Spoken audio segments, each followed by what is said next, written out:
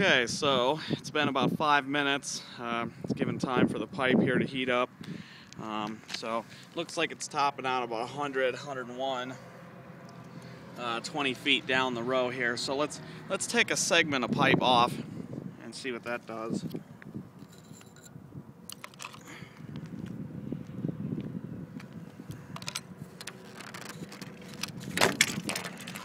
Okay.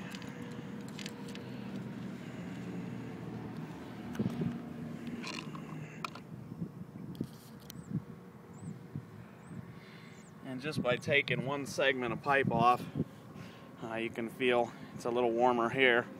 And again, this pipe is laying in inside insulation and it's covered, so it doesn't have as much loss. But I did want to show what it does. You know, the heat coming out 150, 180 degrees out of the panel, just traveling 10 feet in uninsulated pipe, what it does.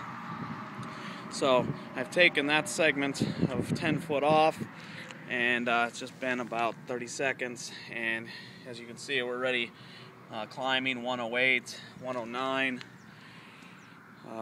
So yeah, it gives you a good idea of you do have some heat loss when you're traveling through the pipe, so keep that in mind, and we'll see you on the next go round.